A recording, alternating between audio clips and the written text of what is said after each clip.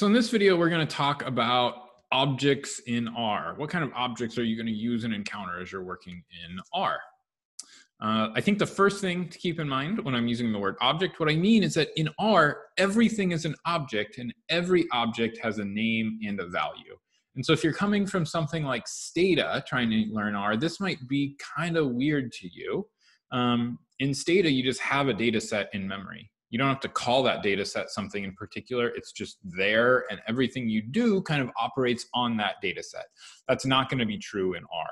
You could have multiple data sets loaded into memory, and each one of those data sets is going to be a separate object with its own name. So you can call each data set on their own. So for example, I've got some example code here that we can talk through. In the first line here, we're creating an object called A and just assigning it the value of 1. This isn't a data set. This is just purely just creating a simple object that's just a single number.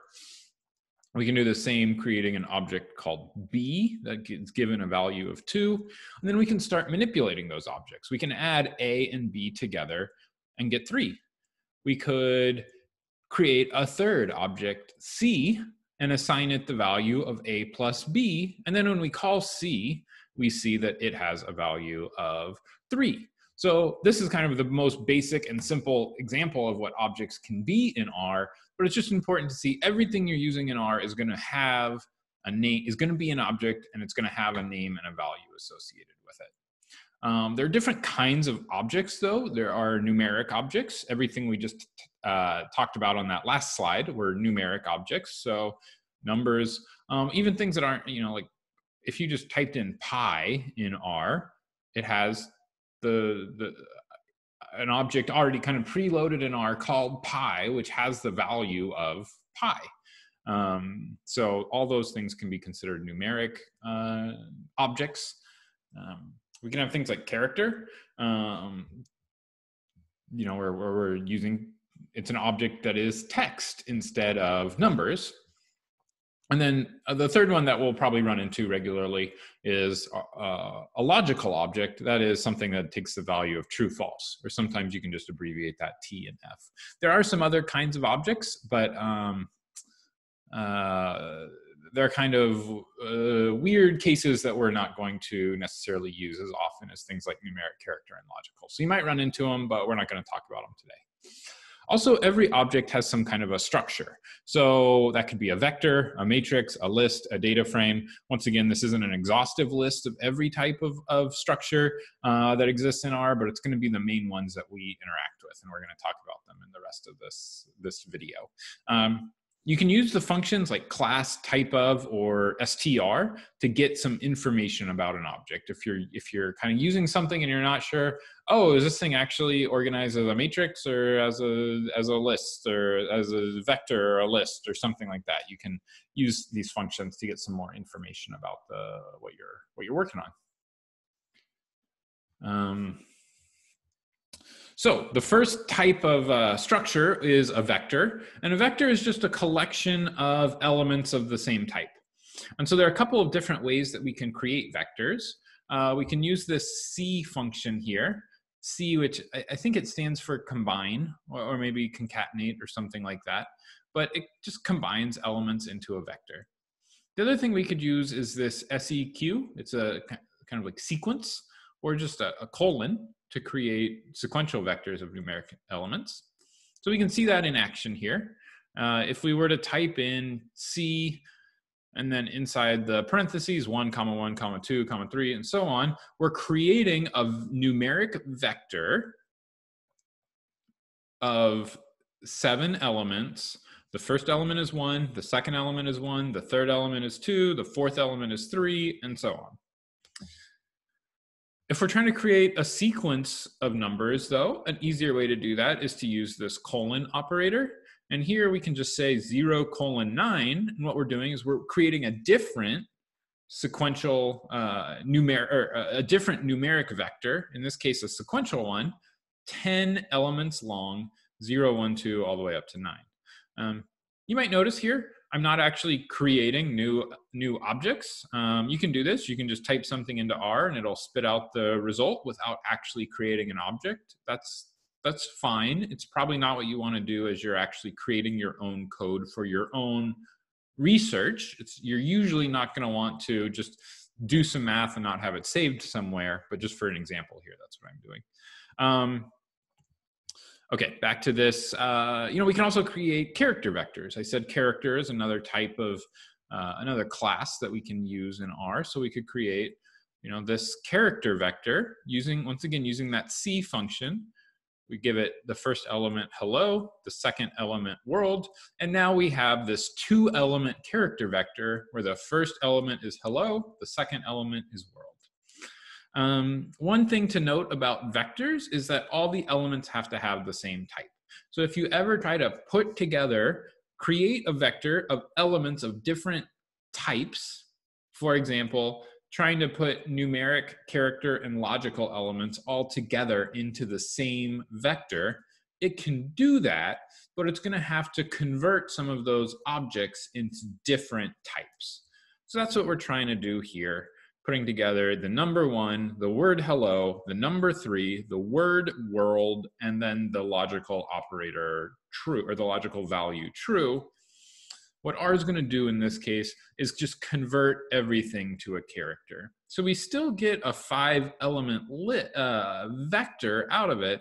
It's just that now we have a character vector, where instead of having the number 1 here, we actually have the text, the character 1, instead of an actual numeric value of 1.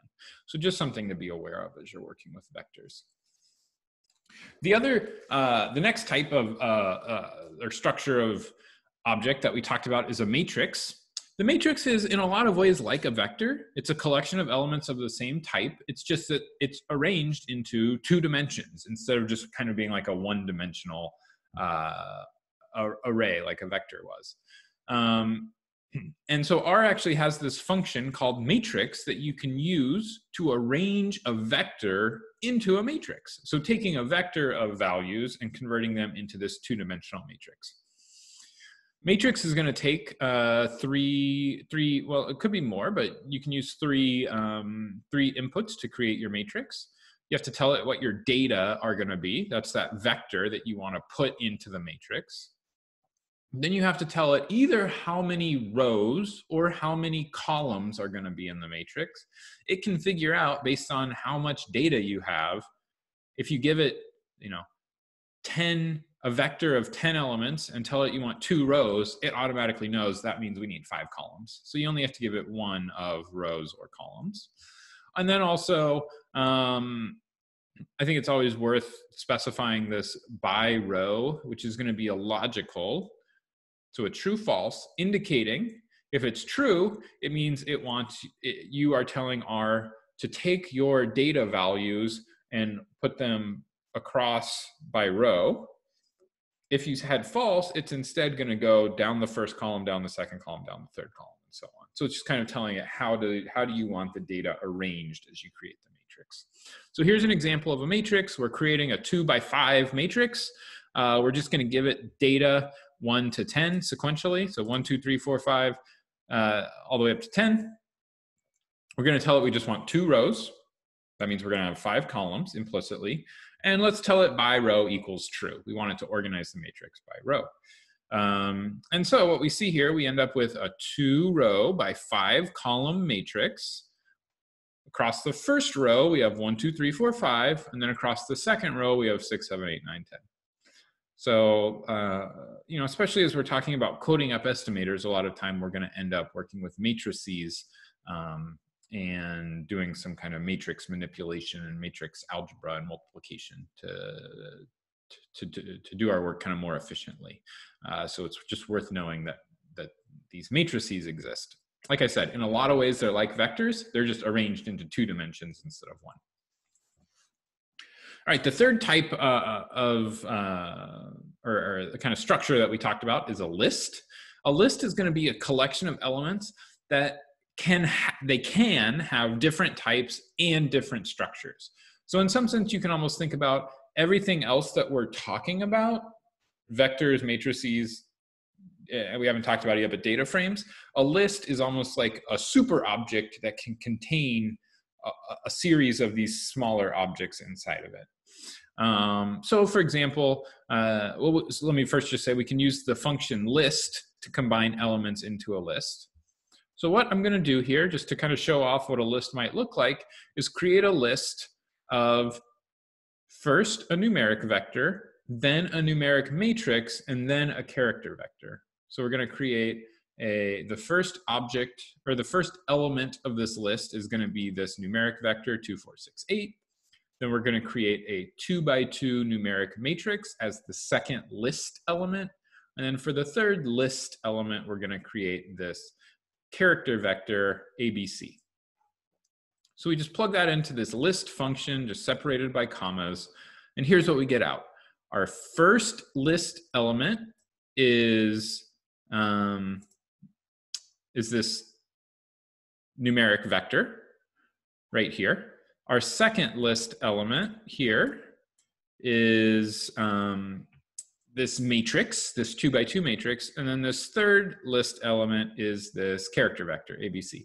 And so what's nice here is that we can take things that are different. We can have numeric and character together in a list, because different elements of a list can have different properties. We can have a vector and a matrix together. We can do all of that within one list. So sometimes this is a nice way to organize things when you know that it's going to have different classes or different structures. And then the last kind of type or structure that we're going to talk about in this video are the data frames. A data frame is going to be how you typically interact with data in R. So you can think of it as being like a structured table of data arranged into 2 dimensions. This is kind of like, if you are coming to this from Stata, this is like a Stata data set is the best way to think about this. Each column is a variable, each row is an observation.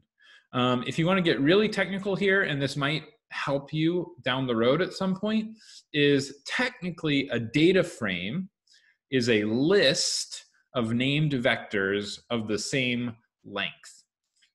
So each vector is a different variable, and then the length of each vector equals the number of observations. So it's almost like, you might have data on people's ages and incomes and marital status or something like that, are organized into a data set, organized into a data frame. But really, it's like each one of those things, age, you could think of as actually being a vector. Income is actually a vector. Marital status is actually a vector that have just been kind of put together into this structured way to create a data frame, and it's actually a list of those vectors. If that doesn't make any sense, that's fine. It's probably not going to be helpful to know that, but it could be at some point, so I just wanted to throw it out there. The way to create a data frame, a lot of times you might just already have a data frame, or you'll load data in a way that just creates a data frame for you. But if you're trying to create a data frame from scratch, you can use this data.frame function to combine your vectors into a data frame. So here I'm just doing that as an example. We're going to create a variable called x, which just takes on the numbers 0, 1, 2, a variable called y that takes on the values 2, 4, 8, a variable called z, which takes on 1, 5, 7, and then because this is a list, technically we can have different classes within the same data frame. So then we're going to create a w variable that takes on the values a, b, and c. And so we just plug that into this data.frame function, and here's what comes out, right? It's we can see across the top here, we have our variables as columns, column X, column Y, column Z, column W, and then we have, for X, 0, 1, 2, for Y, 2, 4, 8, arranged in that way. Just like, you can imagine, typically you're going to be working with much larger data sets than just 3 observations, but at least this, I hope, gives you a kind of example of what a data frame might look like. All right, next up, we're going to talk about functions and packages in the next video.